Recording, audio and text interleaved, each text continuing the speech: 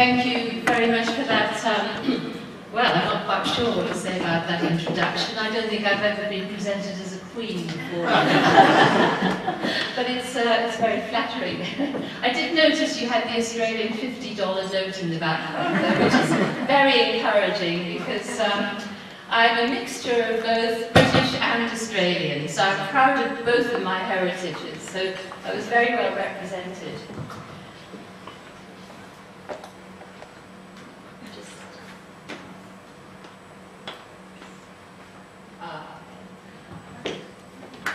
I'd like to start by saying thank you.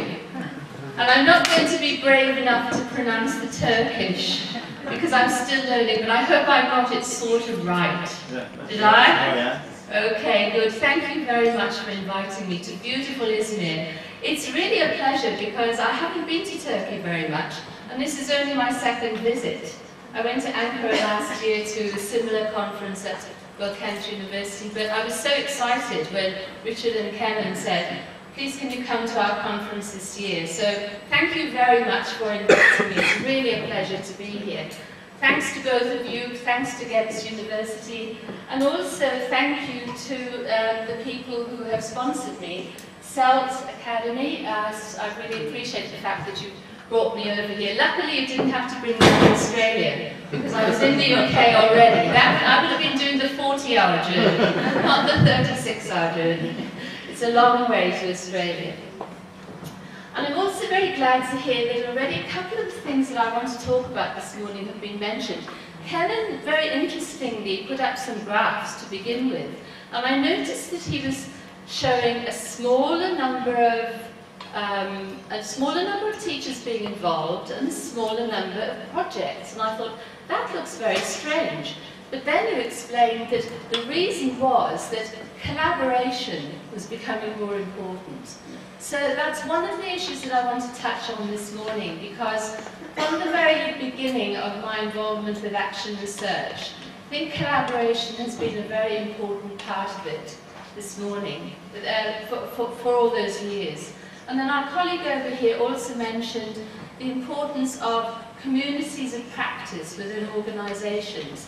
And that's another area which I've become extremely interested in, and trying to search for models of teacher-practitioner research which feed not just only into the individual teacher, which is extremely important as a professional development, but also into something a little bit broader that has a ripple effect to create a community of professionals who want to work together. So I'm going to focus on the idea of collaboration and why I think it's important. And I'll start off by just sort of filling in a little bit about what action research is, what it's about, why it's important. And I love this quote from the very important book by Reason and Bradbury on a collection of ideas about action research. This teacher says, for me, action research is really, it's a quest for life.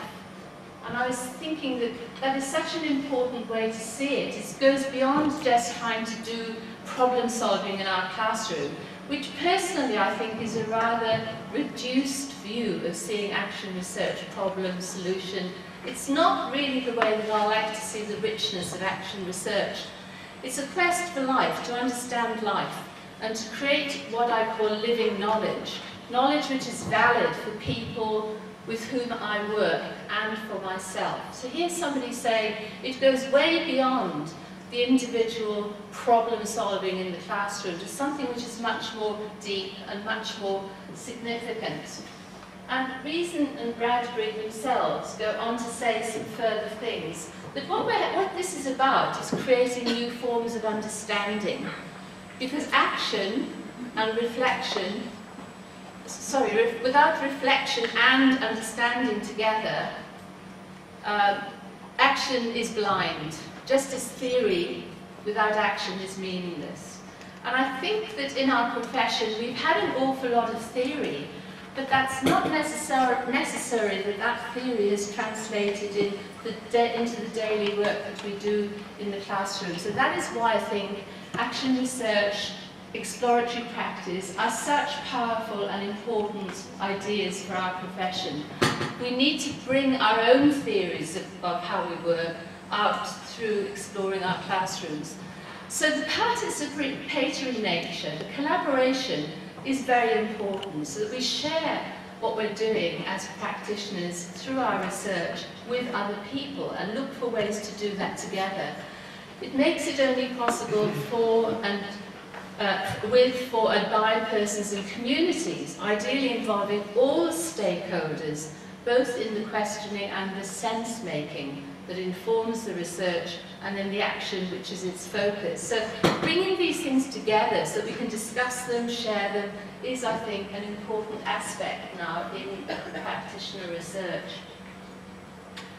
So features of classroom research, this is not news to people in this room. I'm sure you've been thinking about this for a long time and you've been experiencing it.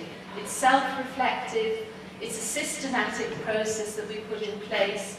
Participatory for me is extremely important, and I can see that it's becoming more and more important here too at Geddes.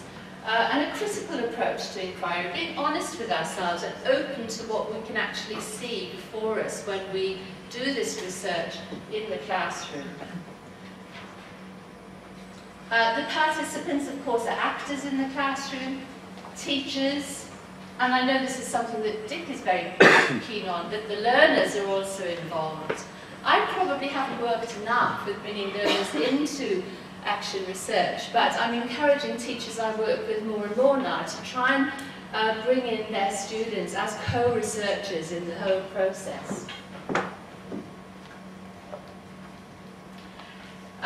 It aims to identify problematic situations and issues, and by problematic I don't mean the simple and rather reduced idea of problem solving. I mean looking at life and life in classrooms as things that are problematic. It's not straightforward teaching students in the classroom. There are always issues that come up, always things that make us curious or excited, and those are the problematics of what we do in our work, which are very exciting to investigate further. Bringing about critically informed understanding and also sometimes change. Change may or may not happen. And I've had teachers I've worked with say to me, well, I haven't really changed anything, but I've learned a lot about what I do. And for me, this is a very important issue, that action research is underpinned by the idea of democracy. And one of the reasons that I'm so excited and keen on the idea of action research is that I think it opens up research to everybody. I'm not at all keen on the idea that research is only done by academics and universities. I think it can be done by everybody, and very importantly by teachers interested in exploring their own classrooms. Of course, you're very familiar with this cycle: developing plans, acting to implement these plans, observing to see what happens, and then reflecting on what happens as a result. This is the sort of classic cycle which was developed many years ago by Kemmis and McTaggart. Of course, we know that it's much more dynamic than that, and I think Buchanan put up a list of a whole lot of areas which are involved in action or practitioner research in the classroom. It's more complex. However, I have found, working with many teachers myself, that this is helpful in looking at the sort of key moments, if you like, in the process, and it's useful as an overall way of thinking about how we do go through this kind of process. But I think I agree with Kernan, who says, well, action research has implications of three kinds. First of all, it can serve to improve these problematic situations. And certainly, some teachers I've worked with have had quite challenging or unsettling, disturbing situations in the classroom, which they've been able to look at through this process of investigation and work to improve that situation. But secondly, it has a very important aspect of helping us to understand much more what we're doing inside our classrooms. So understanding of a personal and also collaborative kind, I think, are extremely important.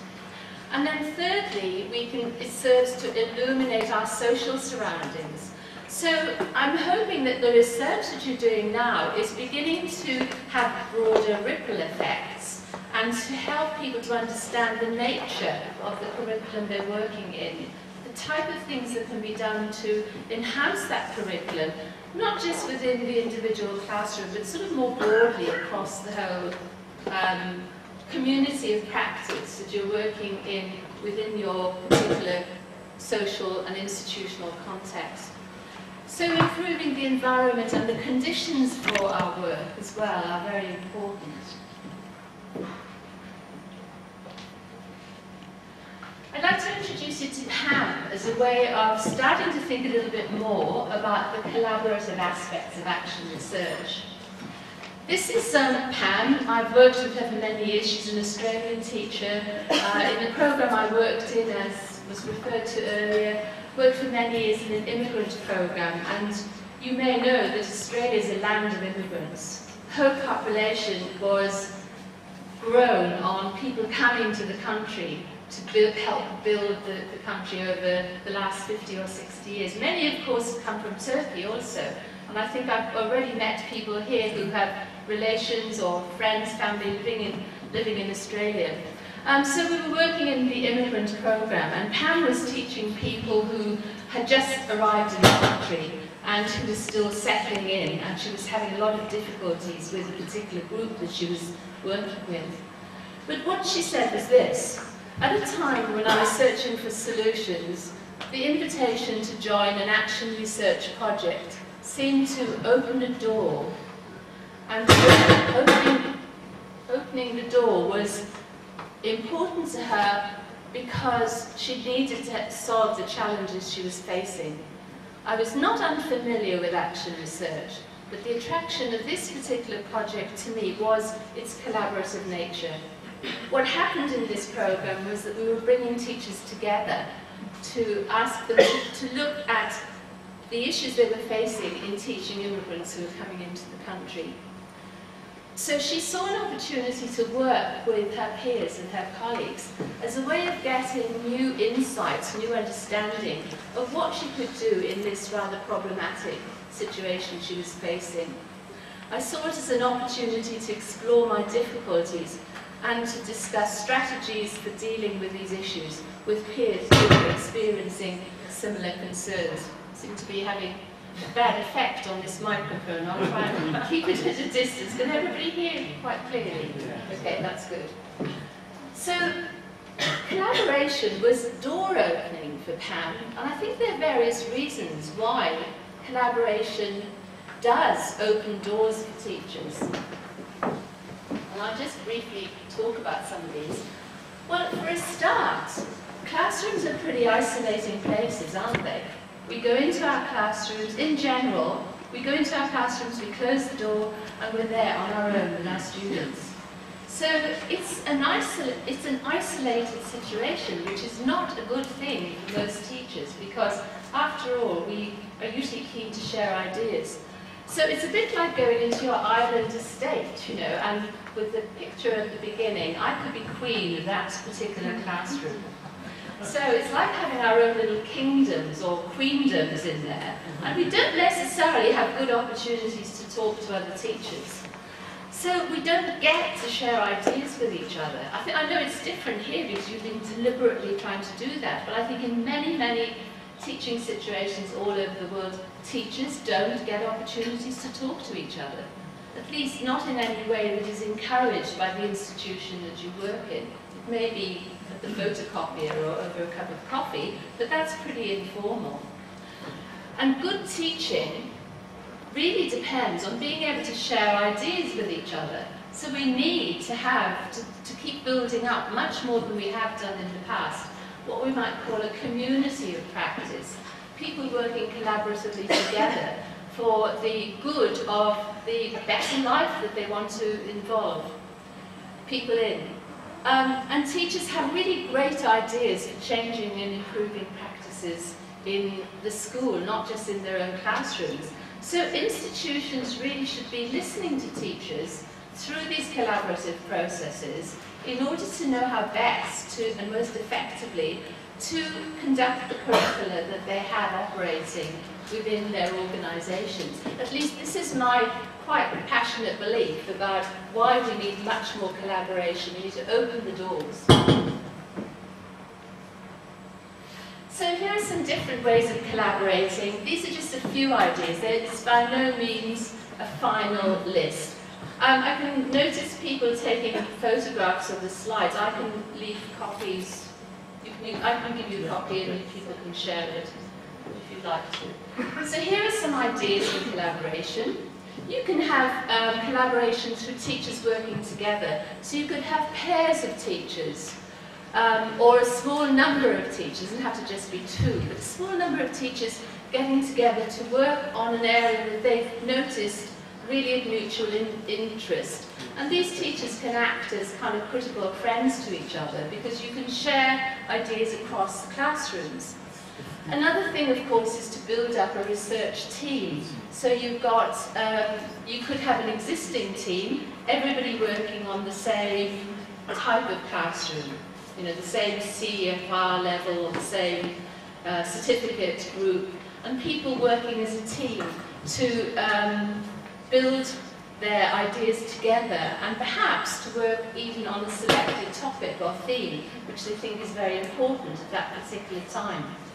And a third idea is to have a group of people working together. So individually or in pairs, you come together and you can work on your various topics, your area. It could be a similar issue that you're all very interested in, or it could be something that people just want to do more individually, but you want to have a sort of sounding board. You want a place where you can come to discuss your ideas and share them with each other. As I said, this is by no means exhaustive, but it's a few ideas for collaboration. So just a couple of minutes together, I'd like you to look at these questions. I think most people in the room probably have conducted action research or know about action research. But have you been involved in any of those types of collaboration that I've just mentioned? And what do you think were some benefits for you of working with other teachers? So I'm going to give you like 30 seconds because I don't think we have too much time. Okay?